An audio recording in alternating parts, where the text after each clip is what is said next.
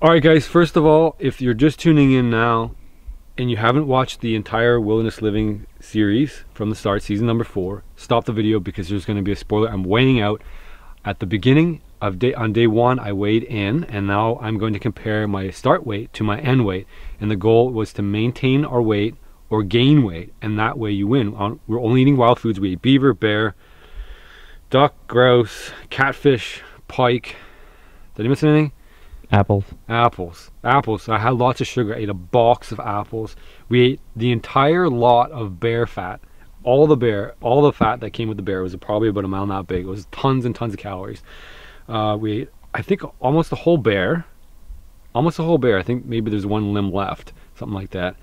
And we did actually shoot out 2 bears, so we do have in storage more food.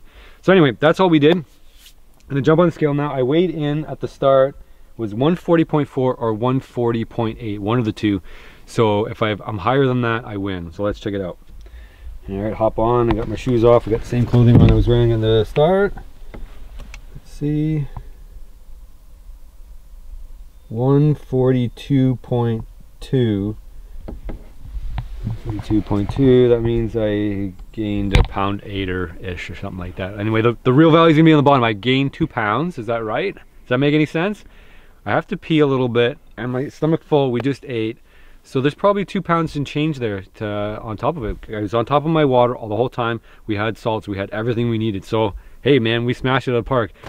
We did it. We figured out the human diet. This is human diet is rich in fats. And if you don't have fats, then it's rich in sugars. So there we go, we did it. Now Zach's gonna jump on the scale and figure out how well he did. Disrobing. Emptying my pockets.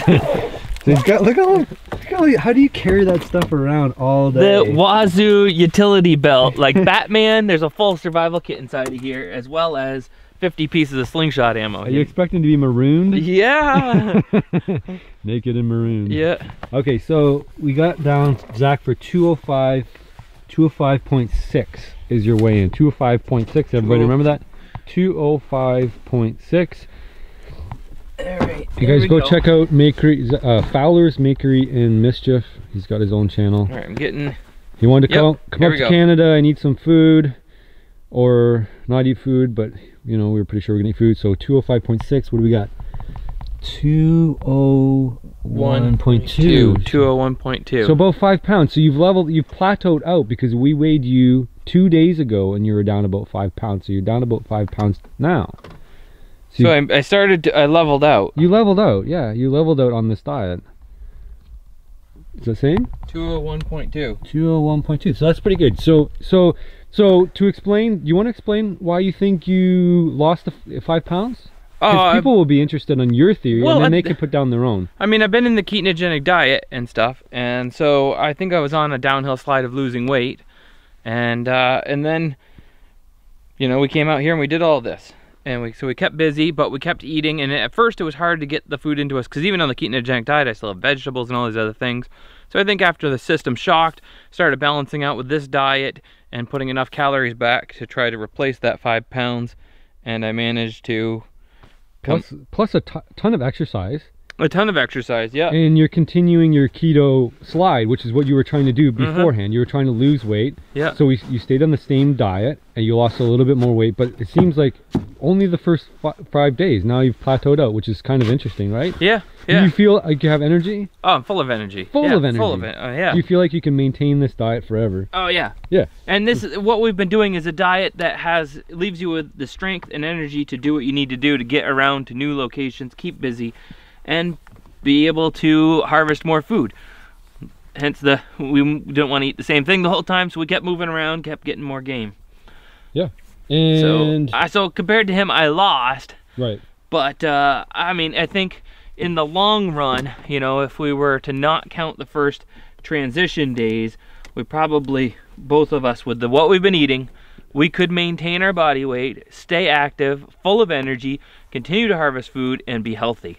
What do you think would happen if you didn't eat any food, maintaining this activity level over 7 days? How many pounds do you think you would have lost? Like, we lost 5 doing this. How many do you think if you ate nothing, doing all the things that we did? Oh, if we hadn't eaten food? Yeah. Oh, I would have been down by 10 pounds or something like that. Yeah, at least, we were so busy. and stuff. If we haven't actually caught stuff everywhere we went and harvested, you know, all this game, we would have been shrinking for sure. Yeah. And to keeping this perspective, as somebody your size, I mean, Jeremy lost 10 pounds, I think, in 5 days, and Bob Hansler, I think, lost about 6 or 7 pounds, and he's a much smaller person. So there you go. Like, you maintain a big frame. Yeah. You know, you maintained it after, and we'll see if you keep doing your keto. If you drop, maybe you can. Well, the other thing too is we worked a lot while we were doing this, but like at home, I work out, and I've been running and stuff. So I'll probably start dropping down and become more of my fighting weight, which will probably be like 10 pounds lighter than this even. So right. So that's that's with the keto diet. Keto's going to do that to you anyway. And at home, I intermittent fast. I don't eat in the morning. I eat only lunch and dinner. So that's a big difference out here. I've been trying to eat every meal I can, and only one day where we were like so overloaded on the beaver meat did I not. I didn't eat until. There was one day you didn't want to eat. I didn't eat until dinner, and then when I did, I almost ate like a meal and a half. So that day I was literally down a meal and a half. And you're not eating any apples. You didn't eat any sugar today. No sugar. Sugar for the last 7 days. None. And I was full of energy. No carbs. Full of energy. And I mean, I'm not going to go to the doctor to prove it. And some people are like, oh, you eat all that fat, you're clotting your arteries, but I don't think I'm gonna have a heart attack anytime soon. That's all right? Good. All right, so there's a bird. This bird come visit us. All right, so we're gonna wrap it up there. That's the whole series. If you guys enjoyed it, share it, whatever. I don't care. You can subscribe. I don't care. Subscribe to Zach. He cares, etc., etc. If you guys if you love the series, just share it. I'd rather people just watch it. I don't really care about subscribers, only because it's interesting for me to figure out how primitive people used to live in their diet. And I learned a ton doing this, a ton about what it takes to actually make it in the modern world as a hunter, as a gatherer, as a fisher. I mean, this stuff is really interesting to me, so I would love to continue doing it. So if you can support me however you see fit. You know, if 30,000 people watch this video, which is probably about right, because that's what happened on season 3. If you guys all shared it, 30,000 people sharing it just on their Facebook, even to people who don't even aren't interested in it, they might be interested in it because I think it's cool, and I think other people think it's cool too. So yeah, you do. So Zach's all the way up from Maine. It's very cool. Zach's from Maine, so it's his first big trip to Canada, I guess, right? Yes. Yeah. Big trip. Next time we're going somewhere tropical. Oh, see, we've already got plans. We've been thinking. So we'll see Zach again. And we're even talking about marketing the Wadobo spice. So that may or may not happen. We'll see. We're working on it. If it did happen, it's linked below in the description. Right? Yeah. All right, guys. See ya.